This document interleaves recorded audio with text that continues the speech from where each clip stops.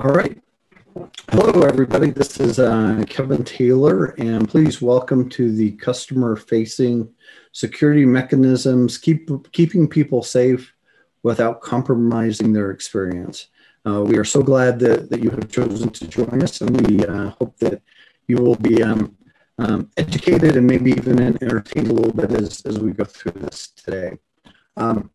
We really do live in a very unique time where obviously in the last 10 months, we have seen an incredible shift of people working from home, the challenges of COVID. And during that time, we have, shall we say, seen an increase in cybersecurity attacks, fraud being committed out there. And one of the great challenges of our time really is securing not only ourselves, but our systems. And so today we have three wonderful speakers that will talk to us about different aspects of this. And first of all, let me introduce Mark Doctor from Akamai. And Mark is the Senior Product Manager in Akamai's Carrier Group and is responsible for DNS solutions. For those of you that know, maybe don't know, there have been some DNS security solutions that have been maturing in the industry over the last several years, and Mark's going to talk to us about those. The next person we'll hear from is Sasha Medvinsky from CommScope. Sasha is part of the system engineering group and focused on security aspects. And he's going to talk to us about the provisioning and security of keys and credentials, at scale. And then we have Craig Pratt from Cable Labs.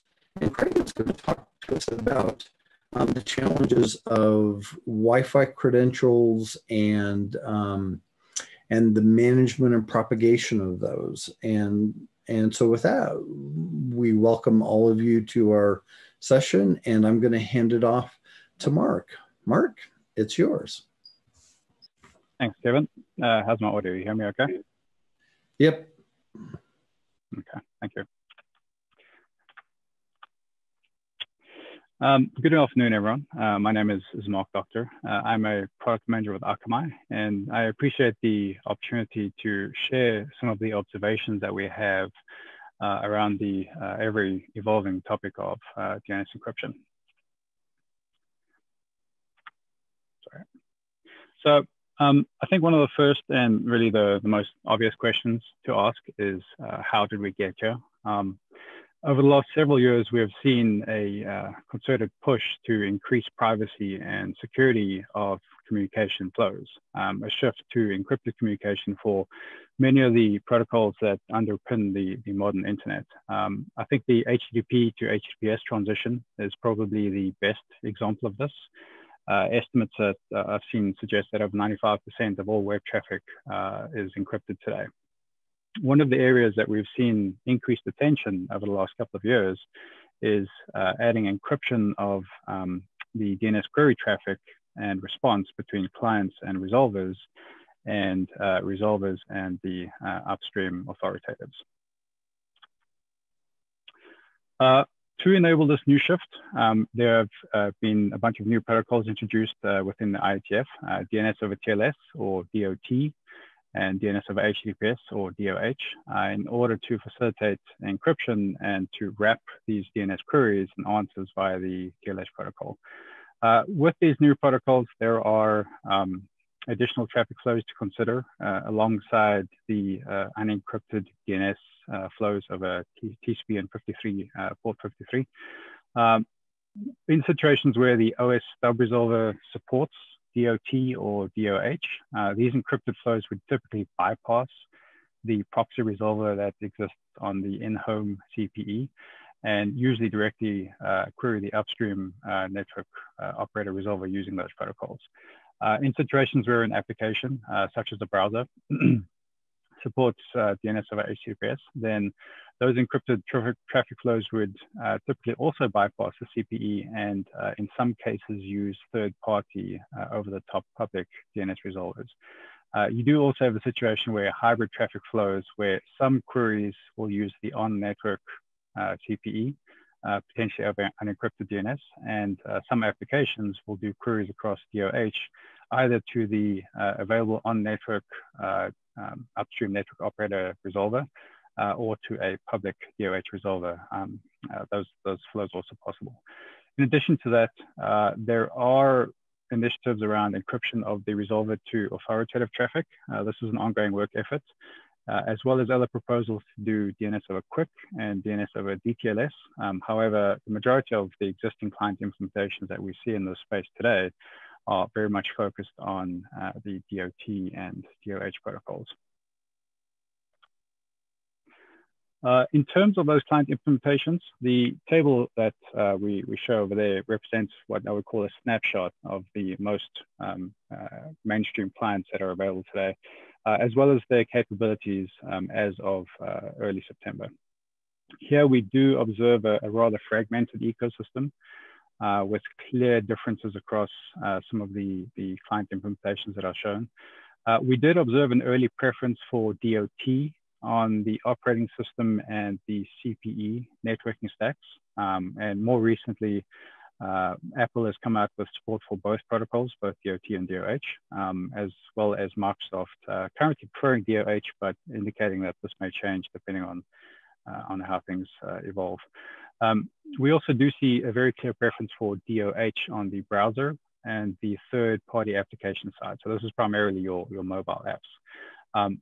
One of the most notable differences across this ecosystem, and really I think a key challenge when it comes to how operators are able to provision network resolvers to their subscribers, is the variation of mechanisms that these clients are using to discover and configure DNS encryption capable resolvers. For example, we have a collection of clients where they may redirect the user's DNS queries to off-network third-party public DNS resolvers. So this is really primarily limited to Mozilla Firefox today, which has an opt-out mechanism in select geographies to be able to steer traffic from the browser to public cloud resolvers in some situations. We do see that some clients will dynamically auto-upgrade from unencrypted DNS to using encrypted DNS, DOH or DOT, using the existing resolver. So this is typically referred to as same provider auto upgrade. Android, I think, is the best example of this.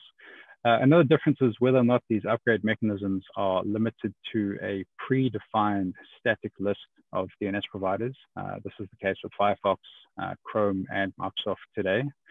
And really, lastly, I think what kinds of controls that we see each of these clients exposed to either network operators or enterprise administrators in terms of how those administrators can influence the use of encrypted resolvers within their networks.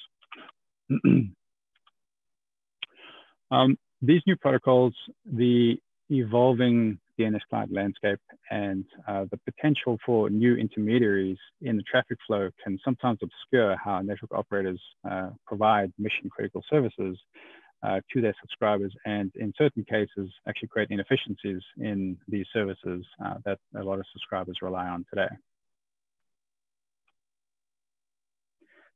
These changes can also create implications for service providers or network operators who today already operate provably secure networks, but are now being tasked to support these new protocols in order to preserve or improve the existing subscribers' experience. This includes things like ensuring the value-added services, so your parental controls or any other network level filtering that is offered through the provider's DNS infrastructure remains functional and still able to protect subscribers from internet threats. That these services are not inadvertently bypassed or purposely disabled, as is the case with parental controls, when these DNS encryption capable clients attempt to upgrade to a more secure transport, or in some cases attempt to go off network, and that the provider can continue to optimize the subscriber experience, for example, using the DNS to enable your on-network content distribution, while at the same time mitigating the risk that comes with third-party over-the-top provider inefficiencies or potential outages that may impact the user's experience. Of course, when it comes to introduction of any new technology, this usually comes at a cost. Over the last year or so, Akamai has worked with several providers across the globe, helping them prepare and deploy DOT and DOH on their DNS infrastructure. Some of the lessons learned out of that is when you're deploying DOT or DOH on your resolvers, providers do need to account for the operational impact of supporting TCP-based encrypted transport on this existing infrastructure. This includes building an understanding of how the client implementations will drive scaling on that infrastructure. This is understanding areas of connection setup overhead, understanding how clients will reuse established sessions, how to best tune resolvers and the operating systems for TCP, as well as the existing more well understood UP-based workflows. And as is often the case, there remains quite a lot of unfinished business when it comes to DNS encryption. I think the most apparent being the obvious problem that today there are no real standards that define the discovery behavior or how to do network-based provisioning between the DNS encryption capable clients and the DNS encryption capable resolvers. And this has somewhat predictably resulted in a rather fragmented client implementation space and lots of different mechanisms when it comes to how these clients can interact with these services. So standardization of these mechanisms remains a large effort and an ongoing work in progress across several IETF working groups. As of September, we see quite a few proposals which are focused on trying to address the solution space. Some of these proposals are informational in that they just attempt to define the problem space. Others are recommending use of existing network technologies in order to bootstrap client and server. There are other proposals that focus on using the DNS itself to advertise capabilities into these clients. And then, of course, there are creation of new layers that can deal with the provisioning and the discovery of these DNS encryption capable services. Retroactive standardization of in-field technology is always difficult. And what we have seen over the last few months is a lot of good progress has been made in this space, whereas maybe a year and a half before that, things were quite stalled in some areas. And a lot of this recent forward momentum towards standardization of this behavior has really been driven through industry participation in open communities, such as the Encrypted DNS Deployment Initiative. This initiative is a bringing together of protocol designers, your software developers, your implementers, your network and DNS operators of all types and sizes, your cloud providers, application providers, content delivery networks. There's many others who are involved in this. And one of the things that we've noticed, Chair, is that ongoing and active participation by the network operator community is absolutely critical when it comes to ensuring the same just works user experience that exists today and is well understood, is that this experience is preserved and that future deployment of DOT and DOH on provider resolvers remains compatible with kind of these well-established operational systems and processes. So to summarize, DNS encryption has been a highly visible topic for more than 2 years now. There are many client implementations out there, including those from the major operating system, browser, mobile apps, CPE vendors. There are several scaled public DNS resolution services that support it today. And providers do need to be aware of this landscape and prepared to respond to the opportunities that it does bring. This involves doing various things, contribution and kind of hands-on when it comes to the creation of the relevant standards to ensure that this DNS encryption and the implementations around that do continue to deliver the optimal user experience and importantly remain compatible with the operations best practices that are in place today. It's important to communicate about existing privacy and security practices that are already provided with the operator's DNS service. It's important to communicate about DNS data usage, retention policies. It's important to take credit for privacy enhancing measures that are already in place that in many cases subscribers are just not aware of. Making sure to implement best practices when it comes to DNS resolution, making sure that the provider's resolvers are better than the OTT alternatives, making sure they're more responsive, they're more reliable, that they're resilient and secure. Consider deployment or expansion of DNS encryption aware value-added services. These are services that can protect subscribers. These are things around enabling network protections that can block intruders, your phishing, your malware, your bots, all of these things which today can invade user privacy, steal valuable personal data, and of course, impact the subscriber's experience. And with that, I'd like to say thank you for your time today. I hope that you did find the material useful, and I do encourage everyone to check out the accompanying paper, which goes into a lot more detail than I was able to cover off in this session. My contact details are listed there. I'm more than happy to have additional discussions around this and happy to answer any additional questions that you may have on the topic. So Jay, if you would maybe like to hand off to the next speaker, please. I believe it's Sasha.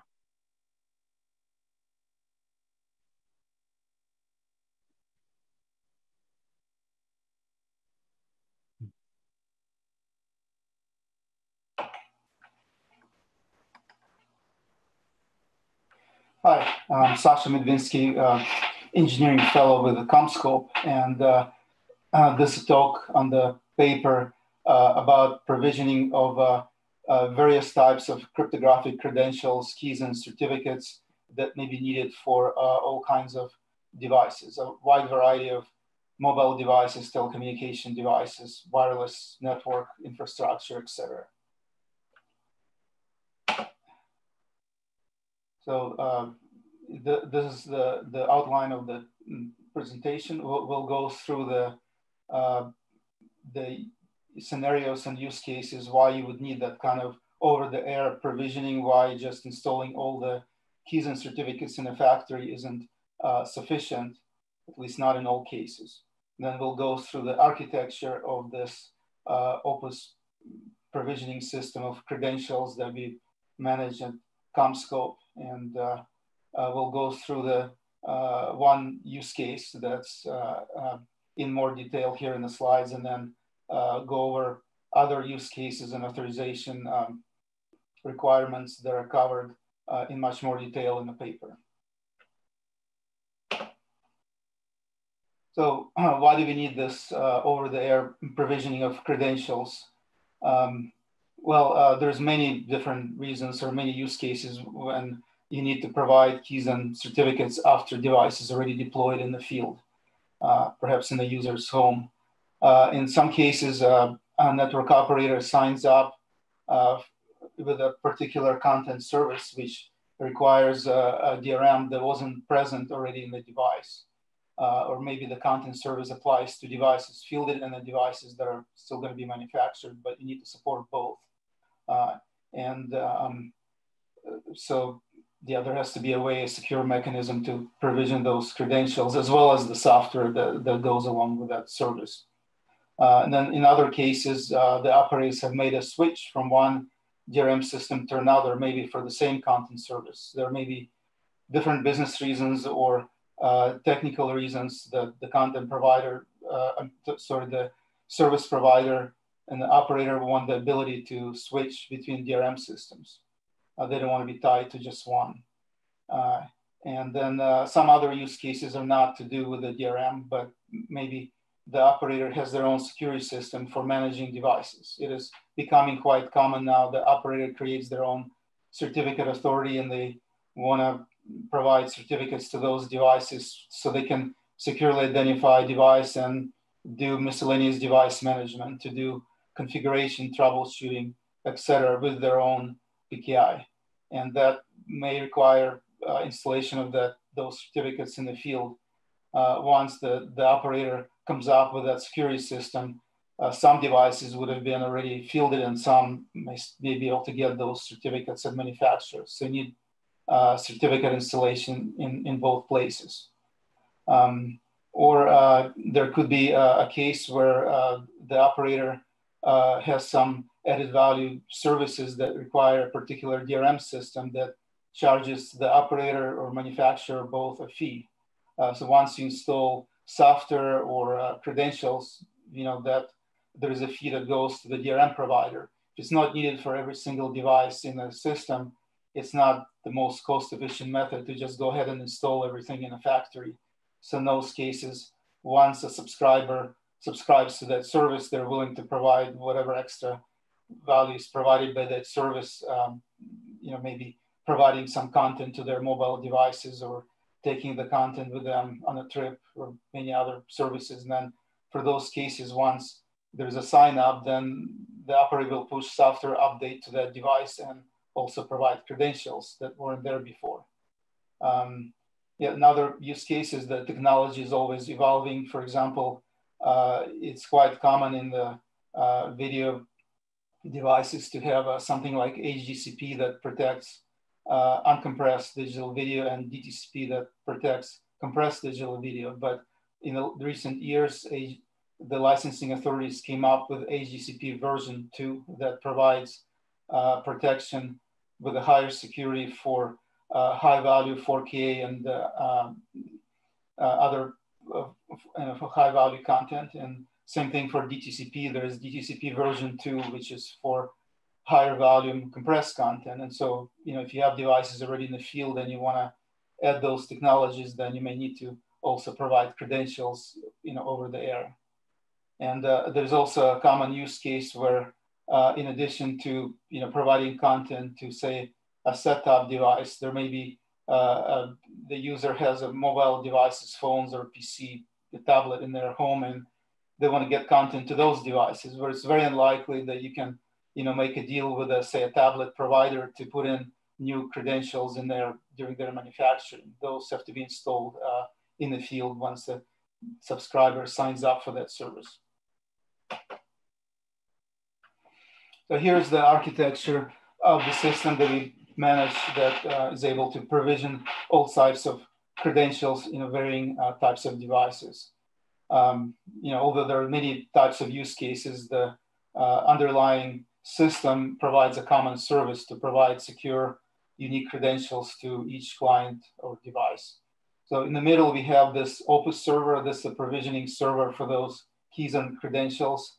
It has different buckets of credentials for different types of devices, different types of credentials that are encrypted differently in many cases. And most of the time, they're not secure or encrypted right there on the server. On the left, we have the offline key generation facility where whenever possible, we process the keys and credentials there. Often they come from an external source, especially for DRM. There's all sorts of licensing authorities for DRM as well as copy protection keys. So those are received, usually PGP encrypted, and then they're decrypted, re-encrypted, and packaged exactly as needed by the target device.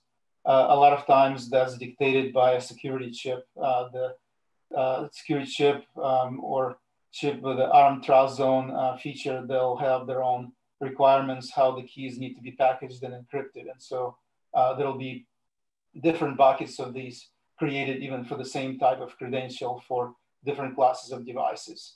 So they're created, packaged in a totally offline system, and then they're moved to an online system here called PKI Loader, still within the same facility, and then moved to this Opus server that makes them available for consumption by authorized devices. And also you can see there's a firewall shown there. There's perimeter security, vulnerability scanning, et cetera, all common expect security features that are required for high security service, both in the offline facility. Despite the fact that it's offline, it still has all those security elements, as well as in the online server. It also has the same kind of firewall as perimeter security and IP address filtering and so on. There's multiple layers of security applied in every link, both on the sessions between to get to the Opus server and to the device, as well as for the data at rest in the database. It has additional layers of security end-to-end to the final target device, as well as to the database, destination in the server, as well as the randomly generated session keys that are different for every session that protect against replays, for example. And the system is audited, something like this, where you're handling lots of different keys that are protecting high value content. It has to have every security precaution, and it has to be, have audit trails of everything that it does, so that it can be audited internally or externally as needed. So this is more of the description of the architecture. To add here, we also use hardware security, the HSM. There's HSM in the offline facility. When the keys are packaged and encrypted, all the encryption and signing keys reside in that HSM. We don't allow something in software where even trusted personnel might make a mistake and somehow expose a piece of software or a key file. They're always protected inside a hardware security module. And then the same thing is done on the Opus server. The online server also has a hardware security module, and all the encryption and signing keys are there. There are some use cases that are more described in more detail in the paper, where the online server actually does have to sign credentials that are there on the fly for various reasons. That maybe it's a time-related system where the credentials have to be created and delivered very quickly, where you can't afford that offline operation. So again, the hardware security module and all the other security mechanisms protect the additional services that might reside on that online server. And this is the use case, the main use case, that it actually starts in the factory. The best way to identify the device that's going to request the credentials is to install some sort of identity when it's coming out of the factory. So an OEM here would generate credentials. Most of the time it'll be an X19 certificate and RSA or elliptic curve private key. We do have ways of handling devices that are not manufactured in the factory, but it's more secure when it is, and we can get the credentials installed from an OEM.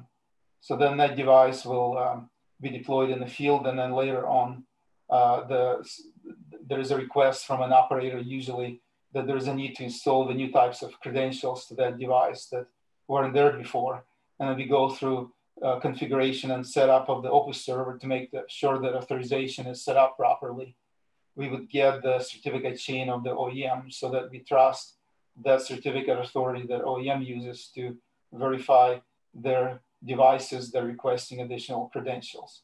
And that trust is not general for everything. It's just for that specific type of credential, for that operator's name, the operator that wants to install the credentials. So there's a flexible authorization configuration as needed for that service. Then once the configuration is set up, then we start generating or receiving those credentials in an offline generation facility. They get moved to the Opus server, and then they're available to be accessed. And the device submits a request, it's signed and encrypted.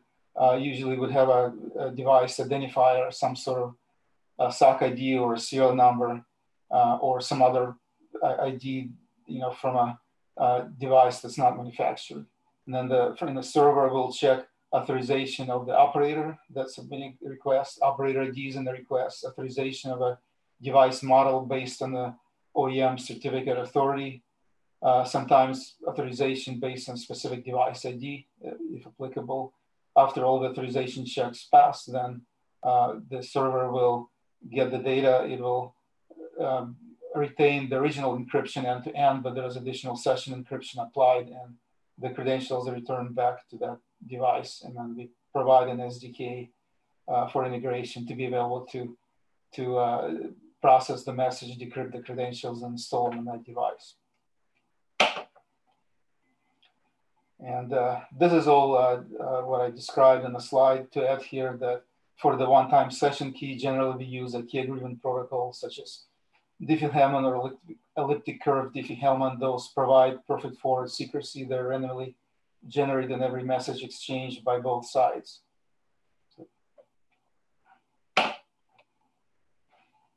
And this is a list of additional use cases that the paper covers.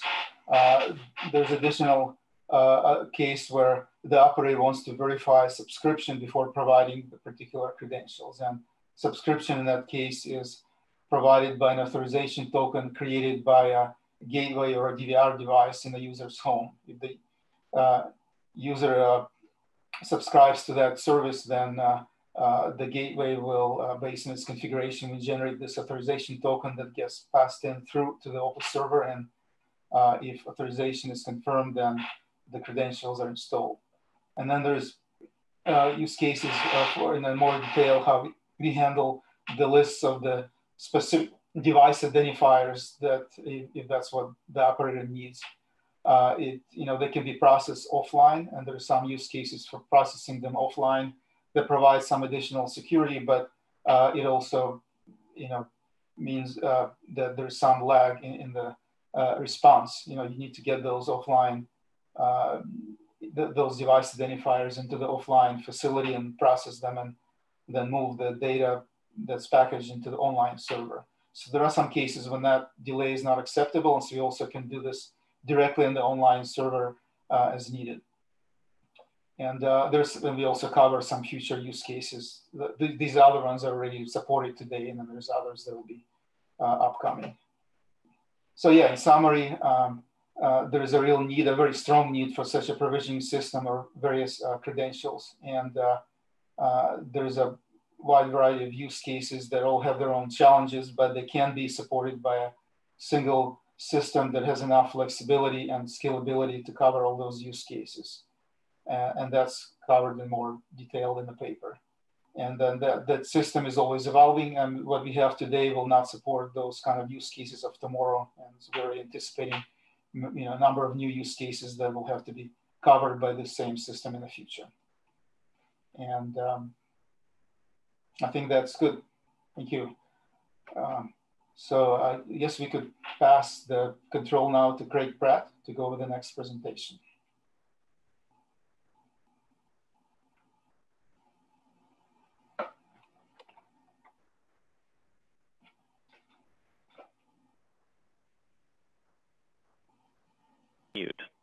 Okay, thanks, Sasha.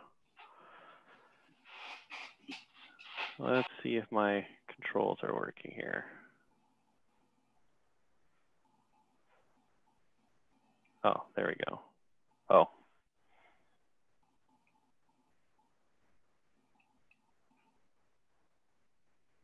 Okay, there we go. Hi, everybody. My name is Craig Pratt. I'm with Cable Labs. I'm a lowly software engineer. Just here putting on my security hat, and I want to talk to you a little bit about Wi-Fi passwords and where things are, and a little bit about where we think things are going. So I wanted to give a little overview of existing Wi-Fi security mechanisms, then some of the provisioning onboarding technologies that are in development right now, specifically DPP, and also what kind of future network security technologies are enabled by DPP and similar onboarding methods. But to kind of understand that, I want to give a very, very, well, hopefully brief primer on how security is performed in Wi-Fi. I think everyone knows about WPA2 personal passwords. They're great. And they're easy to share, and they generally have worked pretty well so far. But there's some definite issues everyone probably knows about, right? In terms of once you've shared a password, it can't be unshared. Once, if having two girls, ex-boyfriends are always an issue. Then changing the Wi-Fi password becomes a bigger issue as you add more devices, especially with IoT devices. They don't have a very good, as if anyone's tried to, a very good use flow for changing passwords. They kind of are very much optimized towards initial onboarding. So they're not. If you want to change a Wi-Fi password with a network full of IoT devices, you got a real headache on your hand. but let's get a little bit into how WPA2 personal passwords work. It's pretty simple. The passphrase itself is used to derive what's called a PMK, called a pairwise master key. So basically, every time a device authenticates, and associates for whatever that time period is, it's using a unique key. But with WPA2 personal, every device is deriving its key from the same PMK. This has a couple consequences, most of which is that even though each device does have its own what's pairwise being key name there, its own specific key, any other device on the network can actually derive any other device's key, and so it can observe their individual traffic. This is in particular how the four-way handshake works, and we don't want to go through all this here, obviously, right now, but it's described a little more in the paper, but it's common to all of the security establishment methods in Wi-Fi today. The AP and the station all start with a shared secret, the pairwise master key, and then they all end up with a pairwise transient key, PTK, or temporal transient, same thing, where they use the four-way handshake to basically establish that key on a session-by-session basis, as well as something called a group key that allows for the sharing of group traffic by all the devices. We'll go over a little bit more about some of these in the next slides. Sorry, I have a little lag here. Okay. WPA2 and 3 enterprise, again, it all comes down to establishing a PMK, but it basically has a variety of methods at its disposal, mostly designed to integrate with existing enterprise-based radius type systems, and using user credentials, a certificate, sometimes passwords, and that sort of thing. It's kind of it's a very extensible mechanism, but it's also pretty complicated and requires quite a few moving parts, but it integrates well in enterprise environments. The new kid on the block is WPA3 Personal SAE. It's called simultaneous exchange of equals. It basically allows you to use a password, but it's much more secure than the passphrase used in WPA2 Personal, and it has a whole separate mechanism that occurs prior to the shared derivation of the PMK. But again, big picture here is you end up in the same box here called this four-way handshake, and that's how you establish your keys in Wi-Fi. Now, there's some interesting market derived solutions out there that people are incorporating that use a per device passphrase. I won't really name all those, but basically the idea is that you can give every device its own password. The issue with this is either you have to identify the device by its MAC or by its password. And the issue with MACs right now, that's Ethernet addresses, MAC addresses, is it's cumbersome for the user, obviously, to identify what their MAC address is, right? I mean, that's not a very good use model. And B, even if and when they can do that, MACs are now considered a privacy concern, and devices generate them dynamically in some cases. So there is no what is your device MAC address. That's not even really going to be a thing going forward. And the issue with passwords is you say you give a device a password, well, basically it's going to be, you're going to have a trust on first use scenario there. So whatever device happens to have that password or what device is, will be used to authenticate, then the AP will try to generate a MAC association at that point forward. And then we end up back in the same, kind of down the same issue with the MACs. in doing that. So these solutions are out there now, but they're pretty fragile because of this MAC issue going forward. So in summary, with the issues with the technologies today, WPA2 personal, you need to obviously manually enter the address in every device. There's no revocation, and it's not truly secure because, like I say, any station can decrypt any other station's traffic. WPA3 personal is more secure, but it has the same password and revocation issues as WPA2, but it is more secure for sure. WPA3 does allow for the separated revocable credentials, and it does integrate well with enterprise authentication systems, but it doesn't.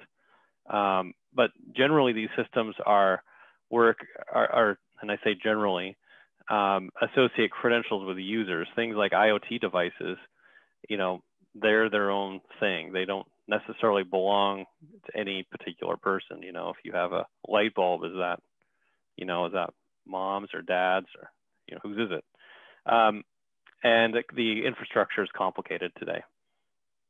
And on top of that, really, none of these really provide this higher layer, this provisioning and reprovisioning, bulk provisioning. And I think the most important of those is secure device identity. So let's talk about that a little bit and what that can enable. Oops.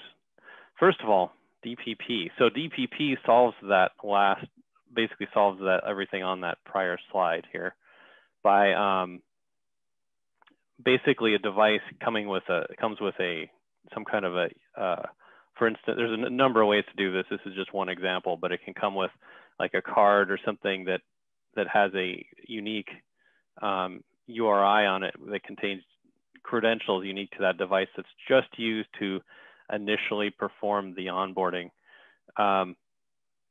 The user scans this code with an app they have on their phone, which fills a role of a device called a configurator in the protocol, and will then basically using Wi-Fi public action frames push the credentials to the device.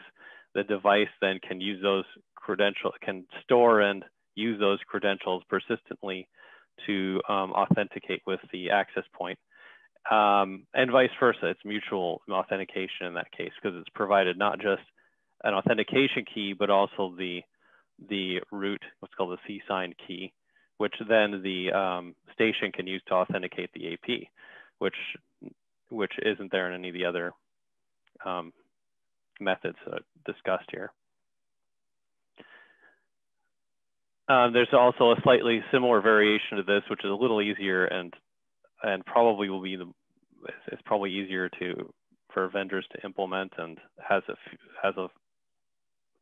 a little cleaner model where basically the AP kind of wears two hats. It wears a configurator hat and then a standard access point hat, and then you have some kind of a app on your phone which has a trust relationship with the AP. Perhaps it's provided by the manufacturer of the AP or a vendor.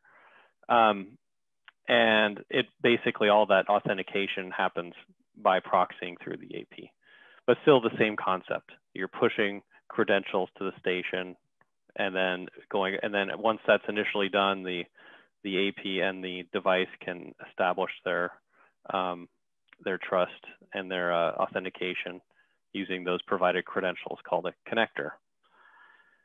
A connector is this pretty cool little thing. It's basically it has the net access key here, which that's basically what we're talking about in all the other pictures, which provides it the ability to the credentials it needs to connect to the access point.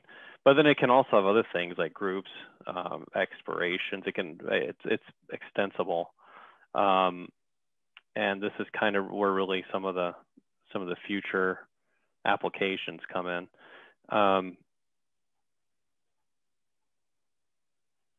I totally stole this from the DPP spec, by the way. And it does this by basically, the connectors basically perform a pre-authentication. Again, this is going back to this four-way handshake. these connectors are used to perform to basically allow the AP in the station to perform authentication before the four-way handshake. So they independently derive the PMK much more securely than in the other mechanisms, and using mutual authentication, and then enter the same four-way handshake that's used with all the devices.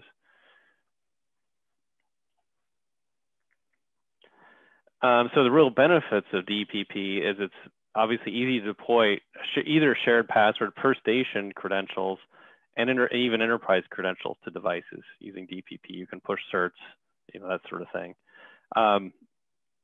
But the really interesting things is the onboarding workflow provides us the opportunity to interact with the user. And so you can designate that, hey, this device should only be on the network during certain hours, that sort of thing, this kind of parental control features. You kind of get that opportunity during onboarding to disposition the device on your network and decide how you want it to live there. Mutual authentication, like I mentioned. Reconfiguration is a big thing. This is something that's just recently been introduced for DPP, which allows things like the SSID to be changed on your devices after they've initially joined, which today would be a major pain. So you can, and then it can be implemented a number of ways. Like I mentioned in those two diagrams, you can do direct provisioning, AP based, and then even something called bulk provisioning, which is, allows you to provision a whole bunch of devices at once. If say you have a whole bunch of cameras or sensors you want to put on your network. And really, this is the most interesting thing to me is that these connectors that DPP introduces provide a true identity. And that identity can be securely bound with extensible metadata. So it removes this dependency on static MAC addresses, which aren't static anymore, and can solve the kind of applications people are using today with MAC addresses, and this enables some advanced network and device policies and features. Let me show you one of those. So this is one, for instance, where you can segment your network based on like I say, when you're onboarding your devices, you can put them in groups, or the onboarding application can try to determine what group they belong in and hint you at that fact when you initially onboard it. And then you can even quarantine devices that are established to have a problem. And you can separate your IoT devices from your other devices, so your light bulbs can't access your file server, things like that.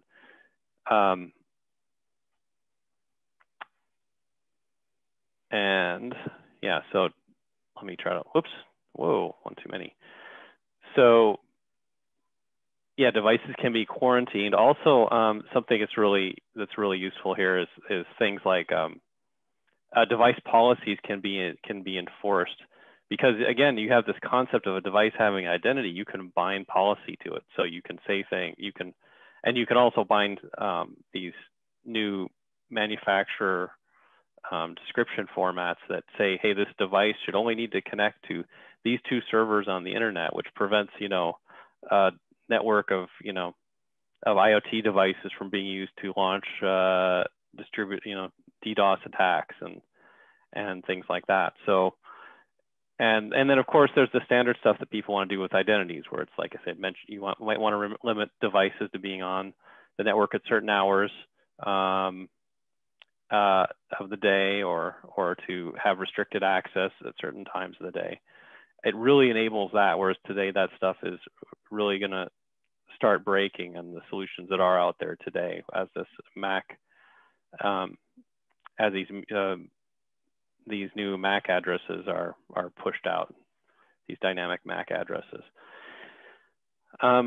Anyway, that's it. There's a lot more in the paper about the specifics about how that is done, like how you go about using these DPP identifiers and whatnot to bind devices to policy and provide these advanced kind of features. But of course, don't have enough time to go too far into those today. But I hope that at least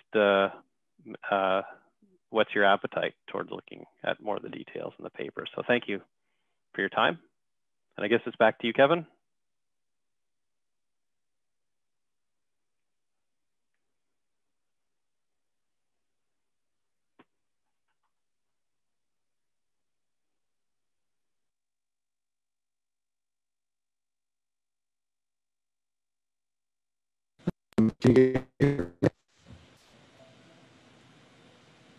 Kevin, we got your a little bit garbled, but carry on. Okay, great. Yeah, I had some audio problems, and my laptop has been complaining about system resources might impact your audio. So I wanted to check, So first of all, thank you very much, Craig and Mark and Sasha, for putting that together.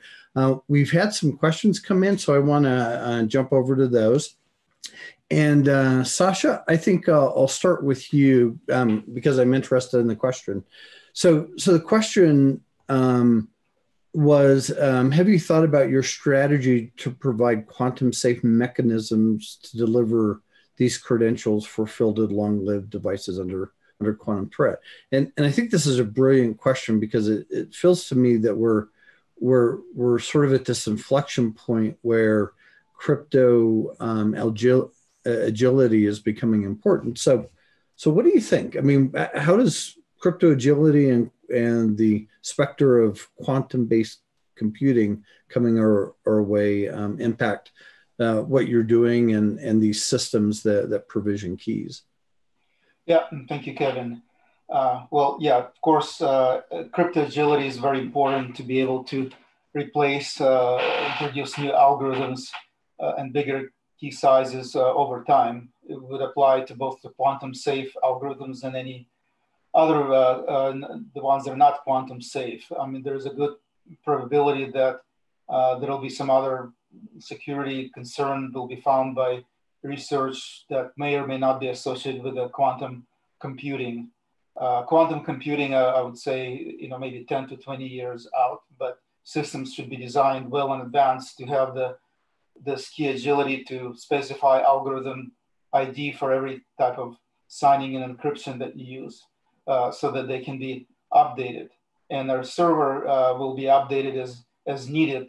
There are some challenges on the server and the client side especially where those algorithms are in hardware. On the server side, we like to use the HSM for everything because it's more secure. So it depends on when when there is a need to switch to a higher security algorithm, which may be quantum safe. If that's not implemented in HSM, then we will do what we can to secure it in software and go to the HSM, and finally the HSM vendors support it. On the client side, it's similar as some devices, will have a security chip or a SOC with a trust zone that has those algorithms implemented. And if the quantum safe algorithm isn't there, then it may be difficult to put into that device. But we'll make sure that the algorithms are identified and they can be replaced as needed, including for the quantum safe algorithms.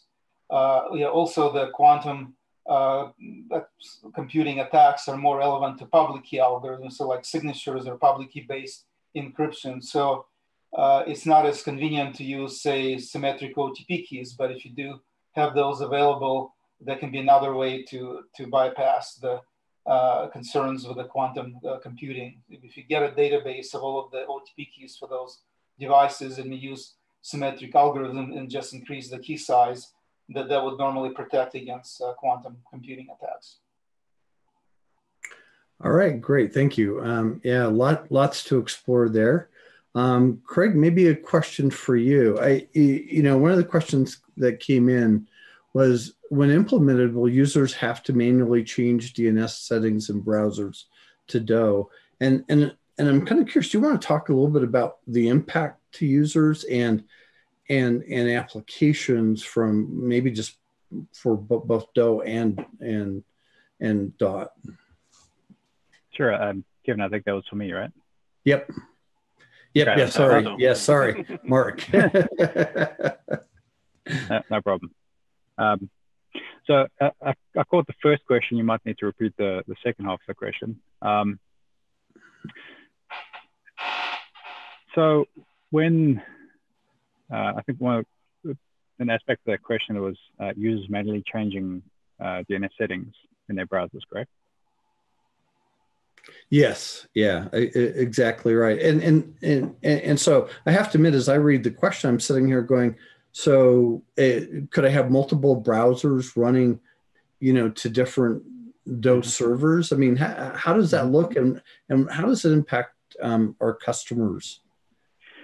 Yeah, that does make for an interesting traffic flow. So I think looking at it from the top down, I think the first statement that I can make there is that pretty much all